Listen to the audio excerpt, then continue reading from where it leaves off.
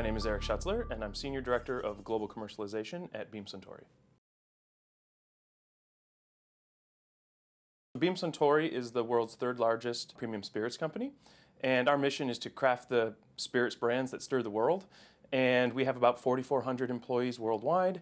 We are headquartered out of Chicago. We are a subsidiary of the Suntory Holdings Corporation. We represent about 20% of their annual sales every year. One of the things that was a challenge for us is as we became a larger company with a much more stable portfolio of brands, you kind of need a better way to manage that portfolio of the projects as well as the brands and figure out what's the right thing to work on at the right time with the right level of resources. So that was kind of the challenge set out by our executive leadership team is how do we get more efficient now that we have scale on our side now? So how can we leverage that scale and take that to a place where we're saying, okay, these are the right projects, because there's always way more ideas than we could actually resource in any given period of time. So that's really what led to this initiative and sort of just improving on that journey of going from essentially a startup model to a model where you're still innovative, you're still entrepreneurial, but you're doing it in a much more organized fashion. Number one thing we liked about Planisware is we could build the tool or build the platform to match the work we have to do versus the other way around, which is what we historically had, which is you have to kind of fit your way of working into what the system will allow. We very quickly made our decision to move with Planisware, and then we had about a year, 10 months, let's say, implementation timeline once we had sort of signed the contract and said, this is what we're going to do. So that, I do think, again, we were a little bit on the long side relative to some of the recent customers, but because we wanted to integrate people and process change on top of platform change, we decided let's do it all at the same time versus trying to manage 2 or 3 change management programs within a year. So we said let's just do it all at once, kind of rip the Band-Aid approach. Our change management was done almost exclusively internally with support from Planisware on helping us with some of the screenshots and some of the tools you can use for training. But in terms of our change management plan, we utilized an internal change management expert to kind of consult, and then we managed it out of the project management organization. So I would tell you that was the #1 reason we had success go live, in my opinion, is that we spent half our time in that project plan working on change management strategy.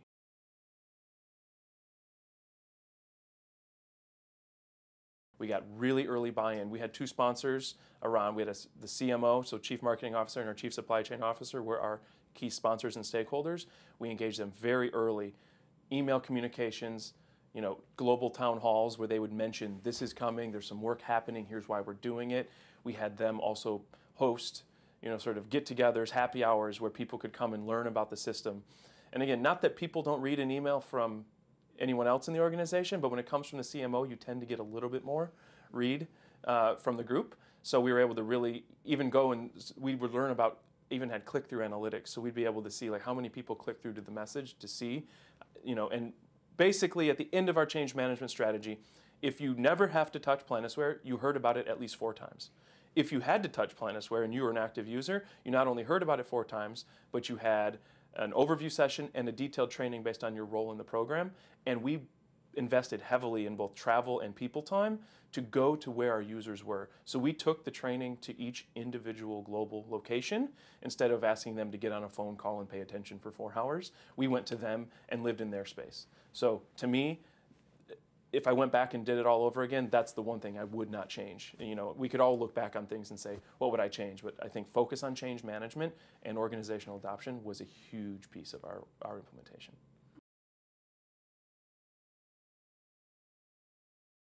We developed the change management strategy right in line with our implementation. So while we were doing the sprints with Planisware, we were learning about what were we actually going to implement, what the tool was going to look like, and we were building the change management strategy at that time.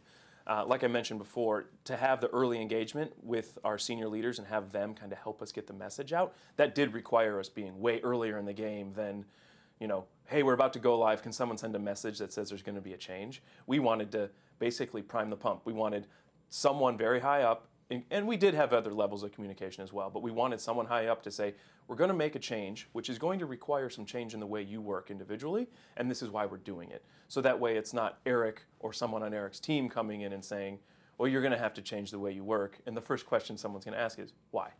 Whereas it comes from a senior leader, it's more understood and expected, and then we have a more candid conversation around, well, what's that going to take? That's a productive conversation versus resistance to the change.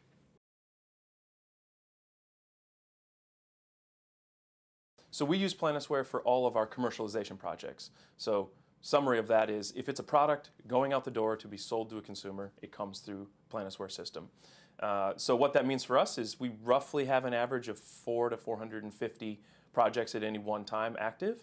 And then we have a team of 24 project managers, 2 administrators in that group that have administrative rights.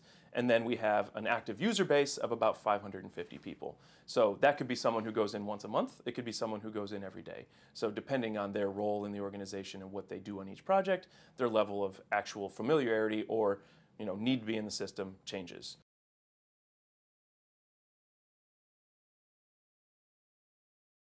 The way Planisware has made our life a little bit easier, or work life a little bit better, is in partnership with, again, those other 2 Ps, so people, platform, and process. Those 3 things together have made our life a lot easier. And I think, so I look at the platform or Planisware as sort of the foundation of how we execute those things. The people have to have the right skill set to manipulate the system, have the right skill set to drive the business decisions.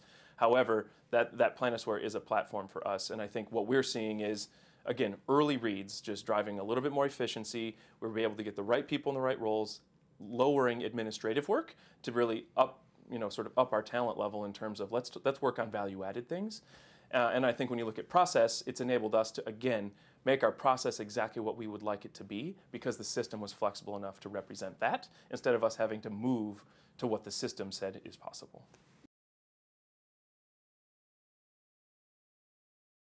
Planisware is used every minute of every working day, I could say. I mean, there's not a time at this point where I don't walk by one of our project managers' desks and see Planisware up. So the general day looks like people come into the office or work from home or wherever they are, and because we're in the SaaS application, they can access it anywhere they want, and we don't have any issues. We did single sign-on, so we have really easy access for people, and it looks like I get up in the morning, people go to Planisware. We're teaching a behavior of go into Planisware, check out your to-do list, what do you have to do today? If you're a project manager, go into Planisware, look at your timelines, is anything scaring you, do you need to address something? Really teaching that the tool is our one source of truth. So a daily use of Planisware is very high among a core group of users. If you are the user that's in it once a month, obviously you're not checking it every day, but then we have very key notification metrics to make sure that they do know when to go in. So I think the daily life of Planisware in Beam Suntory at this point is it's an integrated piece of our daily life, and it's just the way work gets done now. It's not the new tool anymore. It's how we project manage.